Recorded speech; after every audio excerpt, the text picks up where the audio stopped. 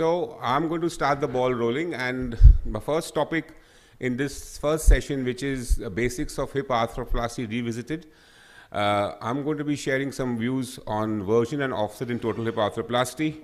And as we always say, well begun is half done.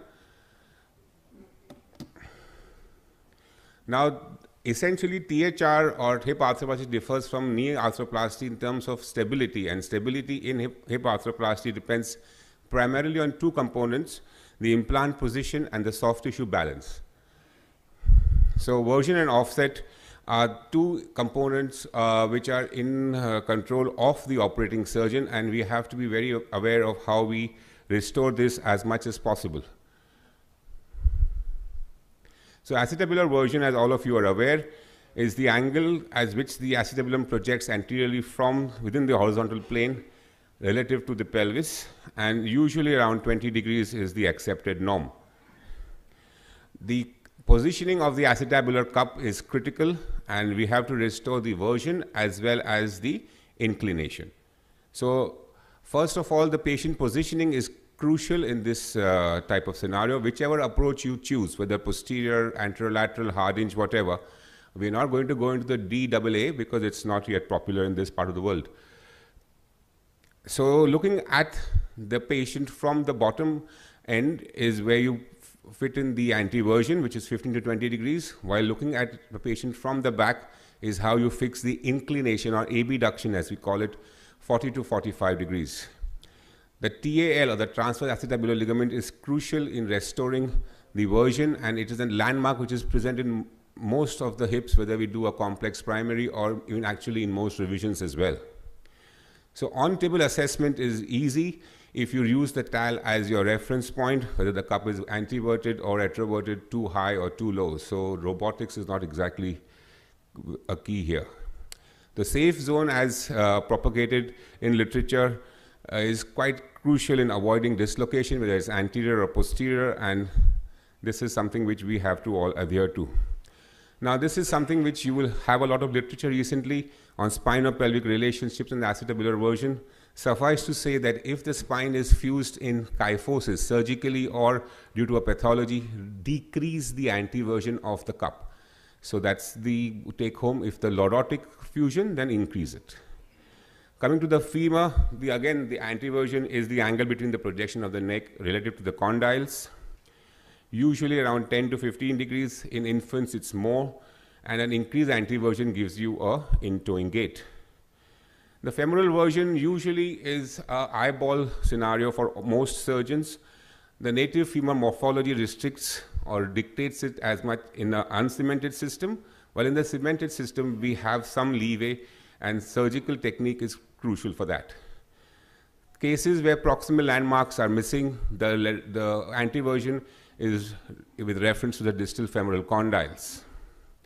Now we have stems available which allow us to do these adjustments, notably the S-ROM system, which allows us to do option of increasing or decreasing the version relative to the metaphyseal sleeve, and useful in all metaphyseal diaphyseal mismatch scenarios.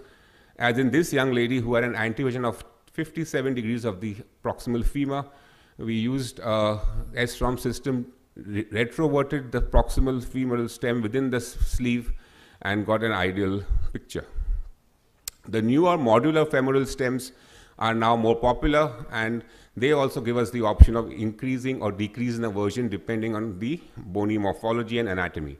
So these systems are useful in complex revisions or complex primary cases.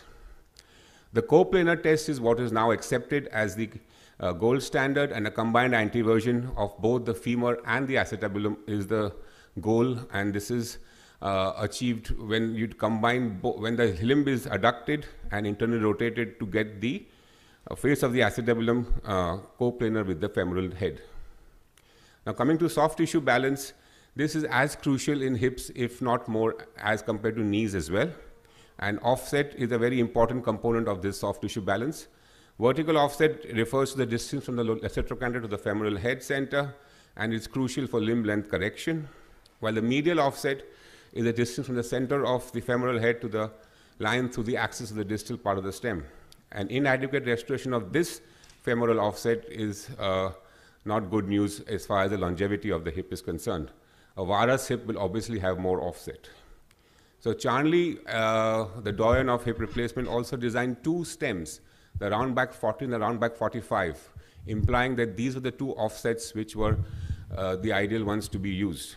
And trochanteric non-union, where the abductor arm is not functional, did have an increase in the dislocation rate. So if the femoral offset is not restored, we have a compromise of the abductor function, leading to limp, fatigue, higher resultant hip forces, and higher polywear, and also an increased risk of instability. So there are options to increase the offset. If you do only a longer neck length, then you're going to increase the offset, yes, but you're going to also make the patient longer in length. So that's not the ideal approach. So there are other aspects like decreasing the neck shaft angle or increasing the neck length with decrease the neck shaft angle. So variations are possible, and you either use decreasing the neck stem angle or attach the stem a bit more medially. It's very important to recognize this aspect, that do not correct the medial offset by just increasing the vertical offset. You're going to have an unhappy patient with a longer limb, and litigation is going to be knocking on your door. So complete modularity is the name of the game. Today we have systems which give us this option, and I implore all of you to understand this aspect and use your implants accordingly. Thank you very much.